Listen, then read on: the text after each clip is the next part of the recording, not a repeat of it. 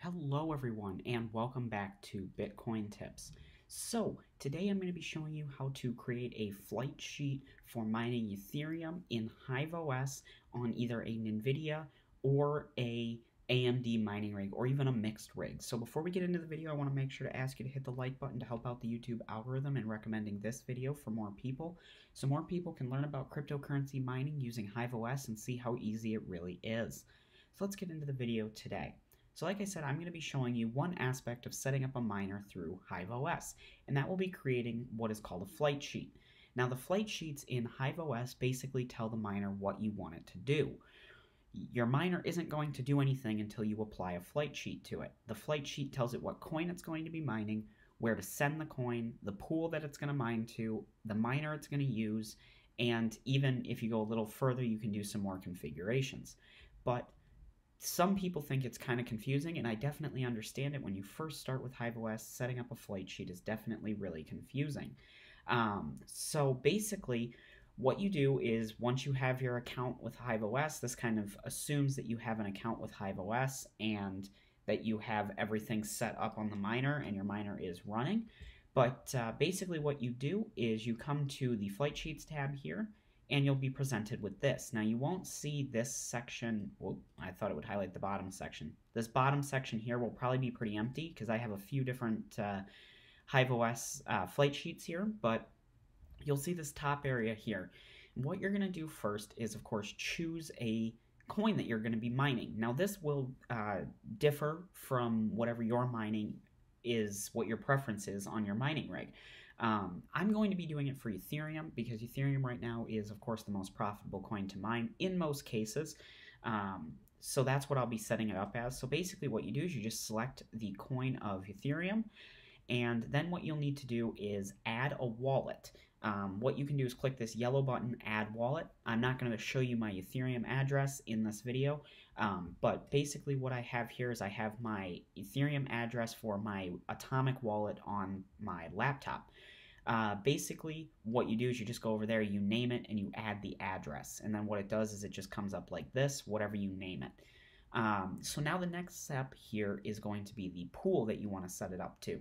Now, you know, this will be whatever pool you want to run on. I personally run on HiveOS, and I run their HiveOn pool is what I use. So then you'll choose the servers closest to you, and you know, so you know you can set these on however order you want, and you don't have to turn them all on. And right now it would connect to the Asian pool first, then the Russian, then Europe, then North America West. So go ahead and say apply to that. And then if you need to change that, you can just click Configure Pool. And then the miner, again, is going to be up to you what you want to use, and it's going to depend on your rig as well. If you have just AMD cards, you can use anything with the AMD badge, or again, if you have just NVIDIA, you can use anything with the NVIDIA badge. You can run a rig with both NVIDIA and AMD GPUs on them, like my mixed rig, which has 3 NVIDIA cards and 1 AMD. It runs great on ETH Miner, and then my other just AMD one is running on Team Red Miner. But you can see there's a bunch of different miners that you can use, which is really cool. So we'll just say, for example, we'll go Team Red Miner, and then you can set up the miner config. I usually leave this blank, just let it do whatever it wants. If there's issues in the end, then you can come back and look at this. Then what you would do is name the flight sheet whatever you want. We'll just say test, and then you would just say create flight sheet. It's really that simple. Now, one other configuration that I want to go over here is what I'll do is just refresh the page here, is if you wanted to mine to your NiceHash account, because it is possible to mine to your NiceHash. So basically what you would do is you would come in here, and as you can see here, I have NiceHash Beam v3 popping up, but you're not going to see that. You can scroll through this whole list and you're never going to see anything about NiceHash.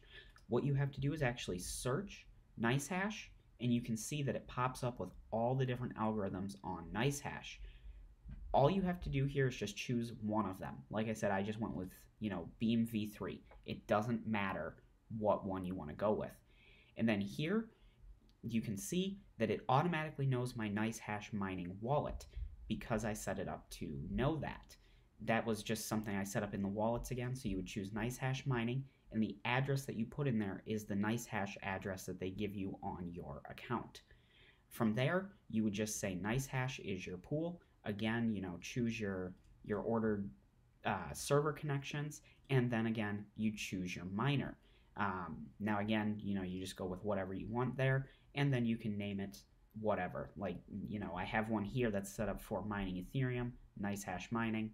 That's just what I named it. So it's really that easy to get everything set up. So hopefully that kind of helps get you started in HiveOS with mining both to NiceHash as well as to a personal account using a third-party pool. It's really simple once you kind of know how to do it. But if this video helped you, make sure to leave a like. If you have further questions about NiceHash, HiveOS, mining, flight sheets, anything like that, make sure to leave a comment down below, and make sure you're subscribed to the channel because I will be doing a series of tutorials on HiveOS, things for overclocking, setting up the rig, all of that. So make sure you're subscribed for that. But if you liked the video, leave a like. If you didn't, leave a dislike, and let me know why you didn't like it down below. Check out the Discord at the link in the description below. But other than that, please subscribe to my Bitcoin Tips YouTube channel to learn more about spending, collecting, earning, and investing different types of cryptocurrencies. I hope you enjoyed, and I hope to see you in my next video. Bye.